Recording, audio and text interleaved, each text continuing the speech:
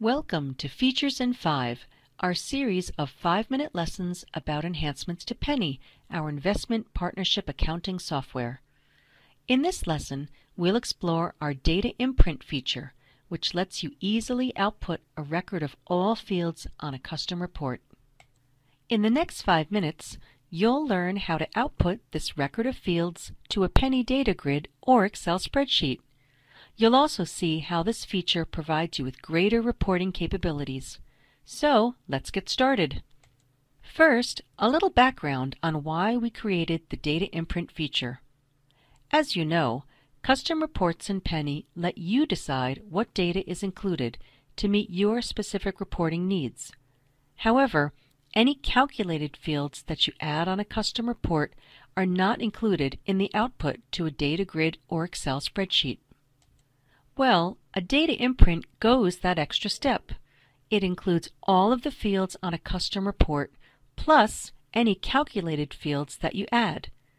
A data imprint is available for all custom reports in Penny. And if you license the bullpen in Penny, a data imprint is also available for a bullpen distribution file. So let's take a look at Penny and see how easy it is to output this data imprint. For this lesson, we'll use a Partner Statements custom report.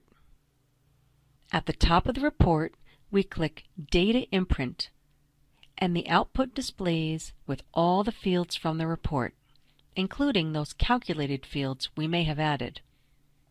The header row displays all the field names from the custom report, and all the fields are displayed in the same order they appear on the report. Since the data imprint output is displayed in our Penny data grid, it has all the standard features. You can filter column data on a value by clicking the filter icon on a column heading, and you can export the data to an Excel spreadsheet by clicking Export. So you see how quick and easy it is to output a data imprint for a custom report. For those of you with the bullpen add-on, you can output a data imprint for a distribution file by simply selecting Data Imprint located near the bottom of the report. There's one more really helpful feature you can use to tailor the output even more. You can name the text boxes on the output to best meet your reporting needs. Again, this is really easy to do. Let me show you. To name text boxes, we use the editing screen for a custom report. In the report body, we select the text box we want to name on the output. Then, we use the tag property to enter a name to display for the text box on the output.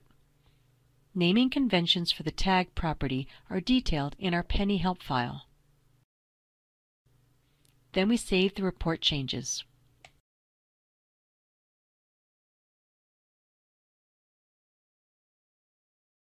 Now let's display that custom report and look for our newly named text box.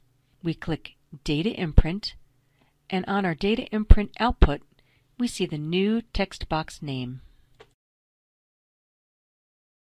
So now you understand how to output a data imprint for even greater reporting capabilities than before. You also know how to name text boxes on the output to meet your specific reporting needs. If you'd like more information, please contact your Client Relationship Manager. You can also visit the Penny help file that has a wealth of great information on how to use Penny and its features.